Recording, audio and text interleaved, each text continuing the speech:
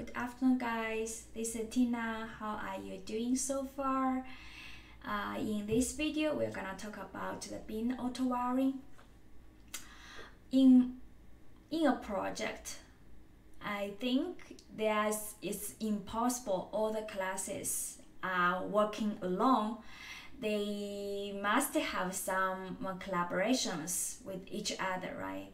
And suppose you have one bin where it depends on other bins. As a programmer, we can manually to inject some bins, right? And also, it's very, very possible, which ask Spring to resolve and inject other bins to your bin automatically.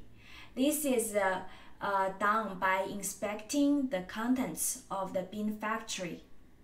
And this behavior in Spring is called bin auto-wiring. Okay, and for the bin auto-wiring, there are 4 types. Let's talk about that.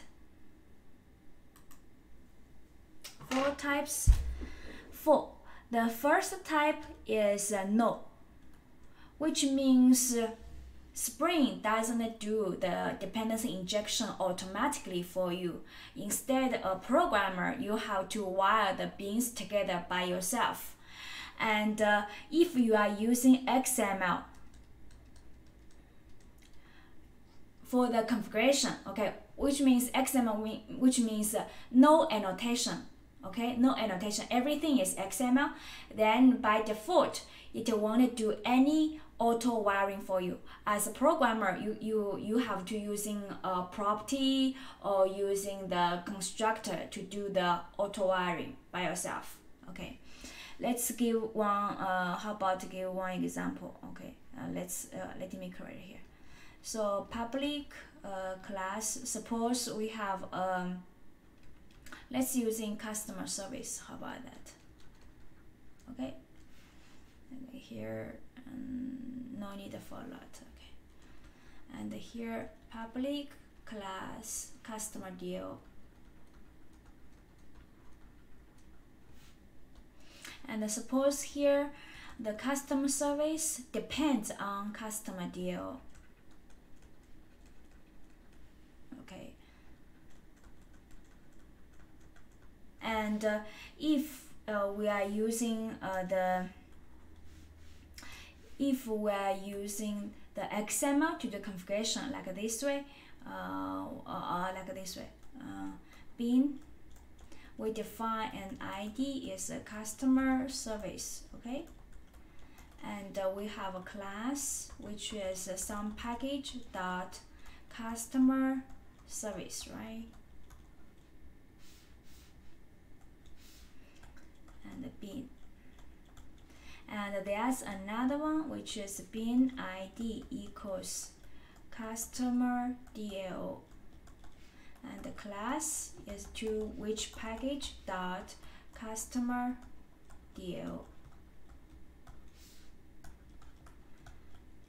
Okay, and you start your application using you configure your application like this way using XML. By default, the Spring won't inject this instance customer DL to the customer service. So if you want to using the customer DL to do some operations, you will get a non-point exception. This is a no, which means if you configure like this way, Spring will not inject this customer DL into customer service for you. And the second one is by name. By name means it will match based on the property name and the bin name. What does it mean? Suppose here we have, let me using this one. Suppose here I add another configuration here, AutoWire, and if you say by name, what it's gonna do? It's gonna check this is your property name, okay? And this is what? this is your bin name, right? He will check if this name is the same as this name, then if they are the same in this case, right? Then Spring will automatically inject this custDAO into here. So you get an instance. Okay, this is by name. Third one is by type. He will find one bin with the same type of the property. If it find, then it will auto-while, okay? If you cannot find, or if you have more than one, then you're gonna throw exception. So what's gonna happen? Suppose in this case, let's how about using another color, okay? Suppose now my customer DAO is called this way, customer DAO, right? If I call it customer DAO, if I using by name, the customer DAO, this name doesn't match custDAO. So by name won't work because the name doesn't match. So you will get a none for this custDAO. And if I change this one to by type, I don't cross this one. Okay, I change this one by type. By type means first I have to inject this customer DAO, right? So what's the type of this customer DAO? It's a customer DAO. Okay, customer DAO, this is a type of this property. And next, he will inspect your bin factory. If you have an instance, you have a bin, which type is a customer DAO? Here we have. And if it has, then it's gonna auto-while, which means inject auto-while, automatically inject this bin to here according to the type, okay? The property type and the bin type. This is by type. And suppose you have an instance might have multiple implementations, right? And if you're using by type, it only allow you only has a one. If you have more than one or don't have any, then you're gonna have exception through. And the next one is the constructor.